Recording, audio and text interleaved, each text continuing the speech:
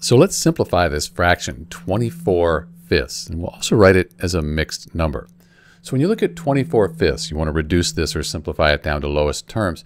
We need to find a common factor, something that goes into 24 evenly and 5 evenly. So we're looking for a whole number that goes into both 24 and 5 evenly. The thing is, the only number that's going to go into both 24 and 5 evenly is 1. That's our common factor. So if you divide 24 by 1, you divide 5 by 1, you get 24 fifths. So this is already simplified. But because 24, the numerator, is larger than 5, the denominator, it's an improper fraction. So we can write it as a mixed number. Let's do that. 5 goes into 24. 5 times 5 would be 25. So 4 times 5 would be 20 with 4 left over. And then we bring the 5 there across.